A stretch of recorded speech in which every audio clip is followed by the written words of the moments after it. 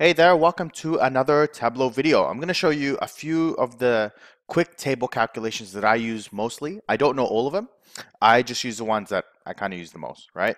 So a quick table calculation is it's a preset calculation that like if you have to do it in Excel, like a moving average or a running total, it's like something you have to program in. You have to write it in. If you're using pivot table, if you've used pivot tables, you know that there is some inbuilt running totals in there. It's not as sophisticated as what Tableau can do. So let's go do a few examples. So I've got the superstore here, and I'm gonna bring years over here. Okay, we'll just do year, and then I want to do category. Okay, so just like a cross tab like so, and I just want to bring sales in. All right, so pretty simple. What we might actually do is I might actually add sales like so. Okay, because this will show you a little bit better of a view. Let's get rid of that. Okay, and this is just the sum, right? So if I change this to a bar, all this means is for furniture in 2015, that's how much they made in the first quarter. That's all it means. They're just individual, kind of think of them by themselves, right? If I right click on this sums value and I go quick table calculation, here they are here. These are already inbuilt for you, so you don't have to do anything. So if I want a running total, I can add that in. Now what you'll notice is they're all going up, right? A running total can't go backwards unless you had like a minus, like, if this is profit and you had a negative, that's the only time it will go down. Okay, in which case it'll look more like a waterfall chart. I'm going to add in the values here. Okay, and as you can see, values are going up. But let's say I wanted it to go up going this way, not going this way, right? Or I wanted it to go this way, then back, then this way, then back, then this way, right? So there's a lot of different patterns you can do. So what I'm going to do is I'm going to change this to, I'm going to change the formatting to be thousands. Currency, I think my dog's about to start barking. Thousands, there we go. And it's just to kind of show the value. And the other thing, I'm going to put it in color just so we can see the ascending metric. Okay, so should I just keep it one color? I'm feeling very orange today for some reason. Okay, right, so it goes like that. Now if I go and right click this, I go edit, it gives me all these different options. So first of all, it tells me it's a running total using sum. Okay, across means it's going to calculate across this way. Table down means it goes this way. Now, because if you don't know the difference between table and pane, this is the table. Okay, get my drawing tool out again. These are the panes. Okay, and then cell, which you'll see over here, it refers to the individual items. Okay, so that actually took me a little while to understand. But let's say I do table across. What you'll also notice is these numbers. 1, 2, 3. And what that actually tells you is the position of how the calculation is actually flowing, which is freaking awesome because you can see that these, by just reading up 1 through 13, are independent of these ones. 1 through 13, 1 through 13. So we know those calculations are being performed independently. If I go down, right, and I don't click there, right, get my drawing tool out, you notice it goes 1, 1, 1, 1, 1, 2, 2, 2, 2, 2, 3, 3, 3, which tells me it goes like this. 1, 2, 3, 1, 2, 3, 1, right? So whoever thought of this, if you're listening or if you're watching and you were the one at Tableau that did this, I really want to buy you lunch or massage your feet or something. Well, it depends how good your feet is and how expensive the restaurant is. Across then down does this. Goes this way. Then this 554, right, gets added to this starting one. So you can see this is 13, this is 14, and it goes like this, that way, and then back that way. So what happens is you can see by the time you get through all three categories, furniture, office supplies, technology, you're at whatever value this is, million or whatever, thousands, right? So again, another way to represent your data. You can do down then across. Again, it goes this way, right? So just follow the numbers. That's all you have to do. Back then, like if I was to do this in Excel or something, especially if it was quite intricate, I'm like, is it going this way? It was so hard to see, and just the whole having the numbers there makes such a difference.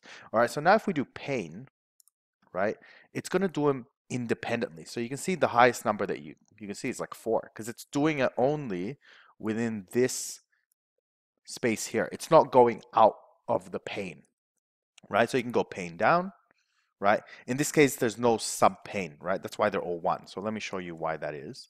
If I just expand category, okay, and then let's get rid of this. Okay, let's change this to text. Okay, let's make this, right? And let's get rid of that. I've lost my quick table. There you go. It's not the best way to show it. But basically, if I go edit table calculation over here, right, you can still do the same thing. So if I go pane across, pane down, it does it this way. Pane across, then down, so it does that entire grouping, right?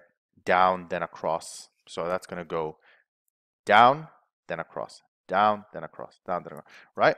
So again, it all depends on what you're trying to get your data to do, right? So that's running sum and all the kind of different variations. The other one I like to use is moving average, which I love, right? Because, and it's so easy to do here and modify. So let me bring that in. I'm going to do a continuous line, and then I'm going to do sales again, okay? And I don't want it to be exact date. I want it to be like maybe, no, maybe not days, maybe weeks. All right, cool. So I do want it granular. I don't want it too granular for this example. Now, here's how it works. When you have a line like this, it's difficult to say how it's going. You can probably say, okay, it's going this way, right?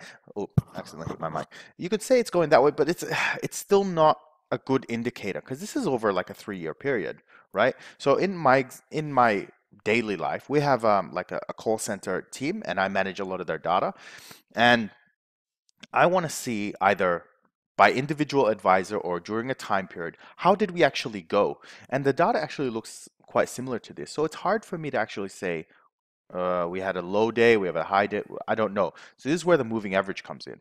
So I'm going to do it in 2 ways. The first is just show you the moving average. First is you got to make sure you have a measure here. You go quick table and you go moving average. Okay, as you can see, the lines actually change because it's taking previous values, getting the average, previous values, and it's doing it all across the line. So if I go edit, right, I go back to this menu and I want to do it every 3 days. So previous values, 4, 5, 6, and it's basically a smoothing, I guess you can call it smoothing functions. Signal processors or engineers aren't going to like me using that, right? But the more you do it, the more smoothing you'll see. Now, in this case, it's difficult to actually see what's happening if you're not familiar with moving average. So I'm going to show you something else. Let's clear this. Okay, we're back to our original. I'm going to duplicate this sales. So you just hold Control on your keyboard, and you'll notice that plus symbol comes up, right? And I'm going to make 2 exactly the same ones, right? And I'm only going to do moving average on one of them, and then I'm going to overlay using dual axis. So if I come to this one and I go quick table, moving average, okay, and I'm going to say, I'm going to go edit table, and I'm going to make it 5 days, okay? So it's like or even 7 days, so a weekly period, okay? Like so. I'm going to right click on this one and go dual axis, right? And that's going to overlay them, and they made it the same color, which I don't like. I don't know why it's done that. But let's get rid of that one. Oh, actually, no, let's leave that in there. Let's double click this, and I'm going to change the moving average to red and this one to blue, or maybe even like black or something, or dark. There we go. Right. So you can now see the red over the black one. So the black is the actual results, the red is the moving average. And to see your red line better, what you can do is if you click on this sum of sales, or you can click over here, go to color and set the opacity back a little bit so you can still see it, but the red shines a lot more. So that's a lot better. Now, one other thing that you should remember when using dual axis is the axis on this side is not always the same scale, right? So this 20,000 doesn't match up to 20,000 here. So what you have to do is you have to synchronize the axis. Click here, right? And now what do you see? All right, I'm gonna get my drawing tool. It's actually smoothed out all these bumps. to have a much smoother line. And the more you smooth it out, so the more averaging period that you do, the smoother the line gets. Okay, there you go, until eventually it just becomes a flat line, right?